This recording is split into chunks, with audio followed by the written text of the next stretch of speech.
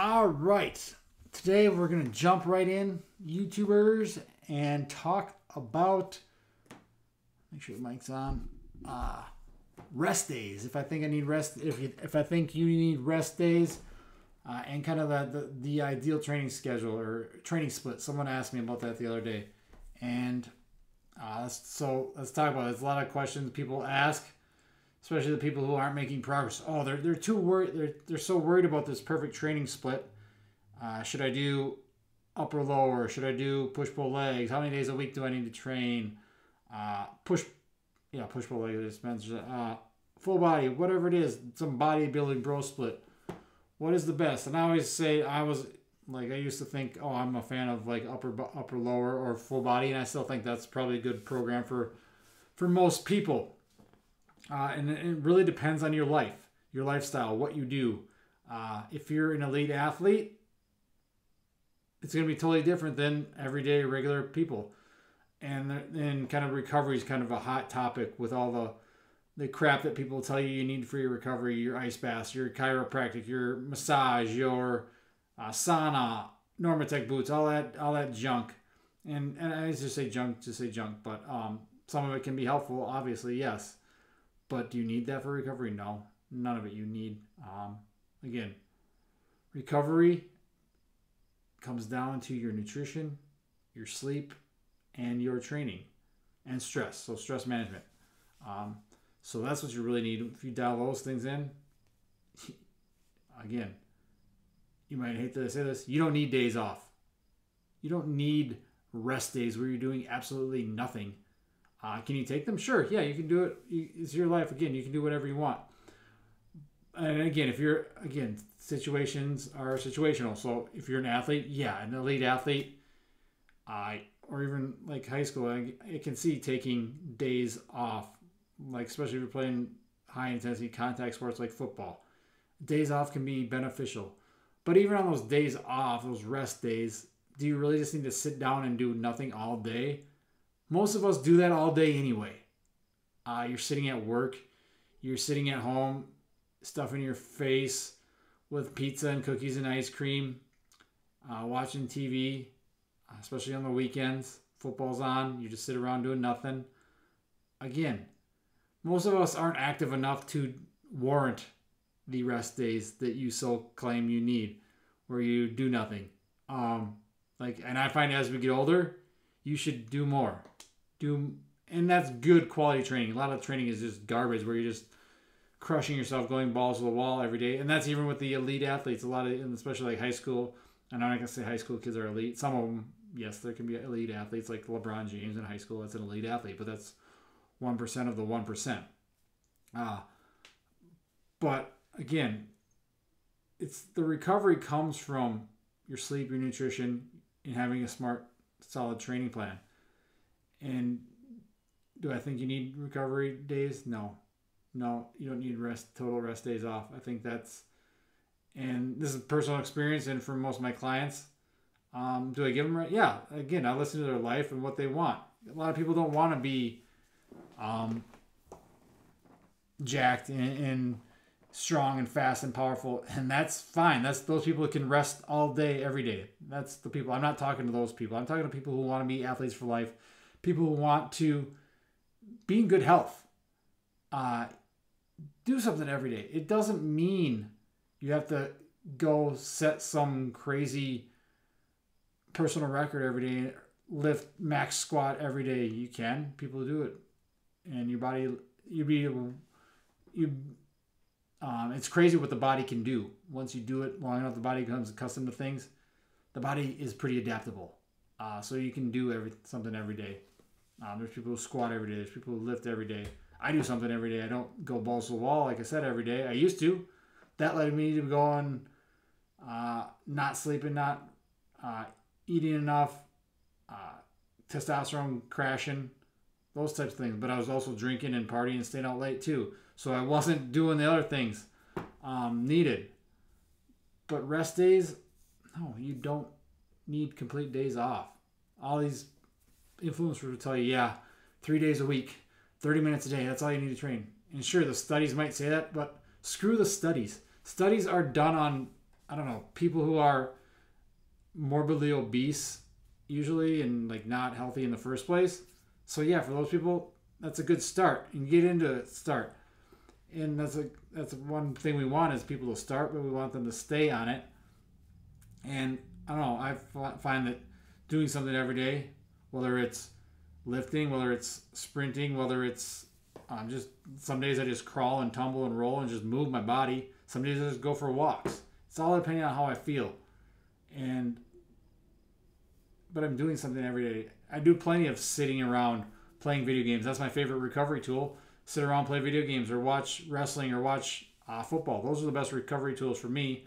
Besides sleep and nutrition, is I do plenty of that. But if you really think about the hours you're spending training compared to there's 24 hours in a day. Most people, what do you spend? Most people don't do any training or don't do any exercise.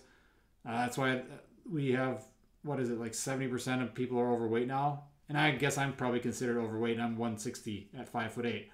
But that's going by the BMI, which is a total scam anyway, as far as telling someone who's overweight, because that could be muscle.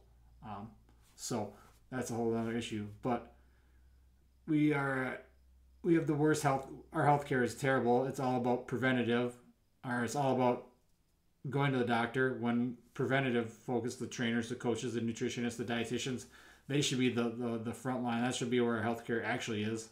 The people who are actually trying to help people get better, rather than wait until go to the doctor first and they'll prescribe you a bunch of meds and all that BS. That's not what we want. That's not how it should be run. That's why our country is super unhealthy, and the big food companies that push all this garbage that people eat, the sugary cereals, all that junk, the alcohol, all that other crap that people eat constantly, and it's looked at as the norm. And again, these are choices you make in your life. If you want to do it, do it. I don't really care. Like, if you want to get better and you want help, I can help. I would love to help you. But again, as far as rest days, taking full days off, again, with the amount of time people are training is so minimal. But I'm training 20 minutes a week or 20 minutes 2 times a week. I need 4 other rest days a week. No, you don't. Do nothing. Go for a walk. That's the simplest thing you can do. Get out, fresh air, go for a walk, get some sun. I mean, get on the floor, crawl, roll, tumble, hang from a bar, do some pull-ups, push-ups. Do something. Like, it's honestly, something is better than nothing. And your body's going to feel. That's the thing I've noticed the most is I used to take like full days off, and coming back in, it'd take me a day or two just to get back into training. Whereas if I'm doing something every day, moving my body every day, it doesn't take me long. My body just feels better. My joints feel better. My tendons, my muscles I'm not as sore because I'm doing something. And like I said, it's maybe I'm lifting 4 days a week. I'm sprinting 3 times a week, jumping 3-4 times a week. On those other days, I'm walking every day. Steps, I don't know, 10,000 is the supposed magic number. I don't know if that's magic. If it gets you moving more, that gets you moving more. That's a good thing.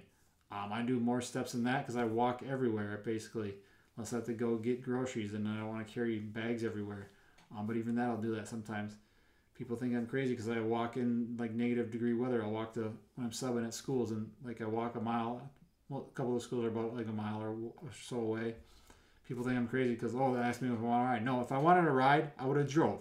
I walk because I want to walk, because I like to walk, and it gives me time to think, time to listen to podcasts and music and ponder my thoughts and just get some fresh air and move my body, because that's what healthy people should do. And we're in such an unhealthy society. But again, resting, full days off, doing absolutely nothing, I find them counterproductive personally. That's me. You may find it different. Again, if you're like a Olympian, NFL player, yeah, days off are probably going to help you. But even those days, you probably go in and get their treatment, or they do some mobility or regeneration work, whatever you want to call it, and just move the body a little bit. I think they do that too, because it's going to help them. They know how much it helps, rather than just sitting around doing absolutely nothing, letting the body get super stiff, and then they're going to have to work it out, take extra warm-up and stuff to get ready the next day. And if you think it's just auto-regulating your body, look at baseball players. The high-low models, like I like the high-low model, typically like a higher low day followed by a lower intensity day or medium intensity, those types of things. But baseball, you're playing every single day pretty much, and you're traveling, so you're probably doing something every day. You're probably moving a little bit. The pro baseball players, even college, high school, you're not playing as much, but you're still playing a lot, and you're doing something every day. And these basketball players come up, they're playing basketball every single day, up and down the court, jumping, sprinting. Yes, you can overdo stuff, but I think there's a time and place that certain situations, might call for rest. If you're on vacation and you don't want to train, do that stuff. Do that thing. You got to make decisions for yourself. I'm just giving you my thoughts and opinions on rest days in general, just sitting around. I'm talking just sitting around doing nothing. Active recovery, I don't know if that's really a thing. I mean, your body's recovering when you're not doing anything. But again, most people do nothing most of the time. So do they really need to rest and take a full day off because it's great for them? No, I don't think so. But again, those are my thoughts. Maybe it's controversial. I don't know. I don't care. But yeah, I don't think most people don't need to take full days off. Again, pro athletes, elite athletes, Olympians, maybe a different story. But I think you find most of them do something on their quote-unquote off days. And maybe after the season, they take a week or so, just a month or whatever. I've heard of those. But again, you're not them, probably. You're not an elite athlete. You're like me, a washed-up has-been, never was athlete, trying to be athletic, stay athletic for the rest of his life and be able to do things and everything in life he wants. Do something every day. Like even during baseball season, I do something every day. I'm playing games 3 nights a week. Go play basketball in the summers, those types of things. Just do something active. Whether that's pickleball or tennis or golf or whatever you like to do. Do it. Train, walk, move your body. Then you sit around. Your body needs something to recover from. Your body needs something to rest from. And most of you aren't doing anything to rest from. But again, there's a time and place because training has to be smart too. And coming on thinking of the perfect or the best training split, I don't think there is one. It's the one that fits your life. I'm more on I've moved from I got to follow a strict Monday is lower body day. Tuesday is upper body day. Thursday is lower body day. Friday from that strict schedule to, yes, I have an idea, a plan of what I want to do each week. I'm more weekly now because you can't really have a plan, especially when you're working with human beings. Because I don't know anyone who's working with non-human beings unless you're training aliens, and in that case, they can probably do a lot of different stuff. But human beings, we have life. Things get in the way. We get hurt, we get injured, we get tired, we have a bad night's sleep, we are stressed out from work or school or kids or whatever it is. We get sick, we miss days. So having that perfect 12-week, 24-week, 6-month plan all ahead of time is not going to work. It's not going to follow. Periodization is just, I think best periodization is auto-regulating, just having something ready, being adaptable. As a coach, I have clients, kids come in, and they're up till 3 a.m., especially kids, playing video games. That's going to happen. That's what we're doing. Yes, is it ideal? No, but it's going to happen. Or I have adult clients stay up like I used to till 3 a.m. getting bombed, getting shit-faced. And that's all they do all weekend. And then they are just miserable, dragging. So are we going to do that 5x5 heavy set of squats or sprints? Probably not. We're going to adjust. So having that perfect plan doesn't really exist. You got to be able to auto-regulate, adjust. That's where having a good coach can come in. It doesn't necessarily have to stick to the plan. You write it in pencil so you can change it when needed, adapt as needed. Maybe you get injured, break your left hand, so you can only do stuff with the right arm, or even you could still do stuff with the left hand if you have like some sort of like an ankle cuff or something, and do stuff that way. You just got to be adaptable. So it's not just I can't do anything because I'm injured or sick or things like that. We make too many excuses as it is. But I'm kind of, again, do something every day. Something that's not going to go balls to the wall every day. Know your body. Your body will adapt. Your body will get, as you do things more, your body will get used to them and adapt to them. So you'll be able to do it more often. That's part of conditioning, getting in shape, having good fitness. But again, you go like, you want this perfect plan is periodized. So you join a group class, but you miss half the group classes. So that's not the plans specifically. Oh, this week, this day, that day, this day, that day. That's not going to work for most people because you're going to miss things. You're not going to have time to get to that gym or class or whatever. So you got to be able to adapt. And that's why I'm not a fan of group classes in the first place, as far as like strength training and stuff. I think yoga and stuff, those are fine for it. But like cycling and stuff, I think that stuff's kind of dumb anyway. But that's just me. That's not my style. If that's your style, good. If it gets you into exercising and fitness and gets you going, good. That's good. That's what we want. We want you. But my style of training is not for everyone.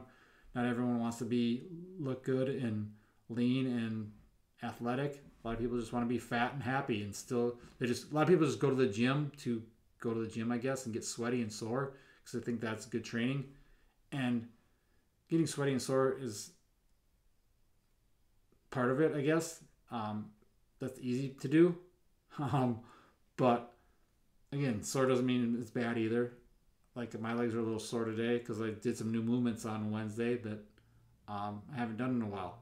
So, but again, to each their own. Whatever gets you going, I guess, is good if it keeps you going if you're working. But if you want to actually see results, you want smart training and having a plan that fits your life and that you can stick to, whether that's 4 days a week, 3 days a week of like training, and then doing something on your off days.